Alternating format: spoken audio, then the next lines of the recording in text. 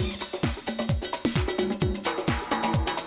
everybody, welcome back to the show. There's always so much going on in the restaurant scene here in Vancouver. It's almost difficult to keep up what is where. No, it's not. All you have to do is go to Scout Magazine. Andrew Morrison coming to us to make that transition even easier for you, because we know you're lazy. Hello again. All right, Andrew, nice to see you. I'm good. Before we get into the restaurants, you just completed something that is astounding to me with your children. Ironman trip. What did you do? I went for pretty much the month of July on the road in a Volkswagen van down to the deserts of the American South. With two kids. With two children and my wife. And you're still alive and sane. I'm happy. I'm refreshed, and you know, I've got. How incredible is that for people that haven't been there? I mean, I've seen the Grand Canyon and been there, been up close. It is and not just the actual vantage points, but the whole drive and the area is unbelievable. It puts a zap on your head. I mean, when you're 7 or 10 years old, like my kids, you go to the edge and you just kind of go. It's crazy. Oh. I don't understand. Yeah, yeah. The world is bigger than me. Yeah, the world. Okay, let's get to the restaurant scene. We've got a concept opening a vegetarian restaurant. We don't see a lot of these called Acorn. Tell us about this. Acorn is already open. It's been open for a couple weeks now, and but it was a long time coming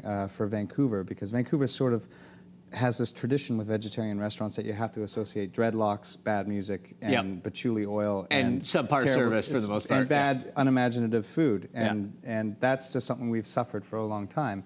What Acorn is they've taken really high quality ingredients, good service, great interior design, and really amplified the food to a level that we haven't seen before. Creativity and vegetarianism. Yes, but it's also really affordable. It's nothing. It's not like in a high-end location. It's in the old Cipriano's location on Main Street in 24th, which is a bit of an icon in Vancouver. And I think they're doing it a good service, and that's open now, and it's kicking butt. Oh, nice. Well, I think there's a definite there's a crowd that want to see that, and if it doesn't scream the old school Vancouver vegetarian, people will go. Yeah, I'm red in tooth and claw. Like, I love meat. But I went here and I had like a strawberry and basil gazpacho that just blew me away. Like, they're doing really, really neat things. Well, and that's the great thing with it is it's not exclusive to vegetarians or anything else. You go in there and you just have a great meal, period. And that's the end. They're not preachy. And let's talk about Wildebeest.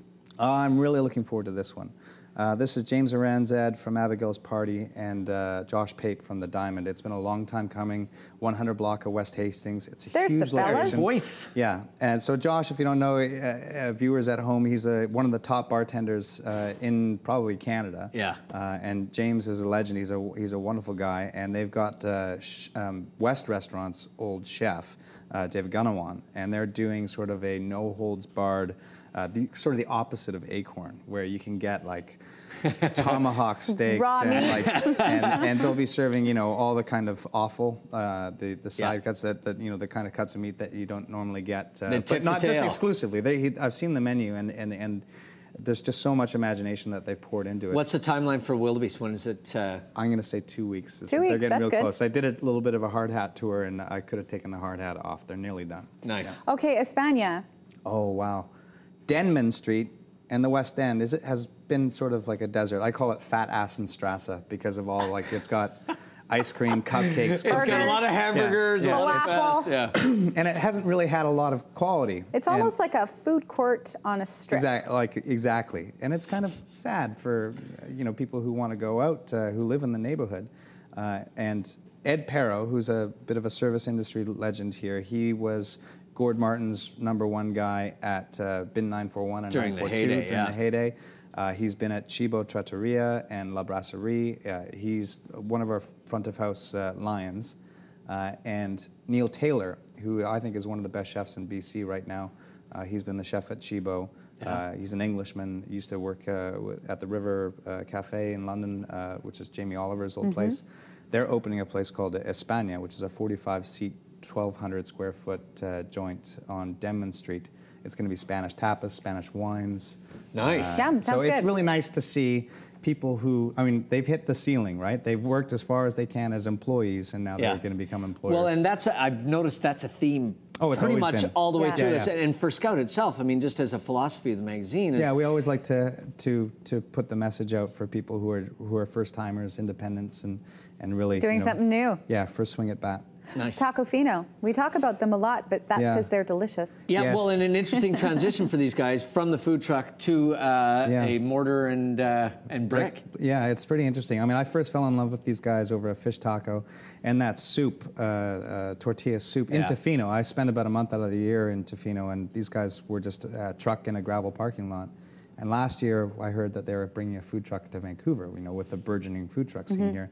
Great, wonderful. Awesome. But they're all over the place with these trucks, and they now have two, so I can't nail them down. Nor can I get a beer or a shot of tequila. Right. Exactly. But now, up so in where the are they Hastings opening? It's Hastings Sunrise. It's open now. They've been open for less than a week now, and they are, again, kicking butt. Explain your reference to the tequila as well, because these guys are sort of taking it to the next level.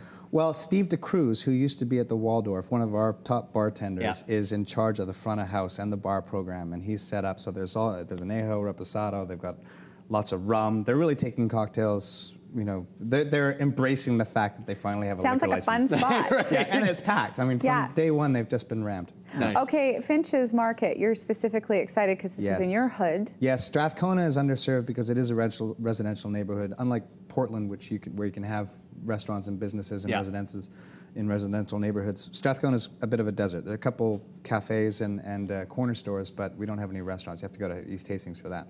Finch's on the corner of Jackson and East Georgia. Finch's is amazing. The original location, just here downtown, just a couple blocks away from here. Yeah. They do a sandwich there, baguette, brie. We have a picture of it. If you're not hungry before you see this, pear. This will make you want to run down to Finch's. So when I heard that these guys were opening a local, sustainable, organic grocery and market on the end of my street. You're never going to leave your street. I don't have, really. You don't have to. We ask this question all the time. How are you not a big fat ass man? I don't. 20-day road trips with children. Yes. That'll work it off. I was running beside the van the whole time. Well, nice. Andrew, Love thank you so much. Always nice to see you. You can check out Scout Magazine online to find out what's going on and everything in the food scene in Vancouver. Scoutmagazine.ca is where you can go, and just great writing style. They're all over the place. Thank you very much. It's awesome. Thank Thanks, you. man. We're going to take a break.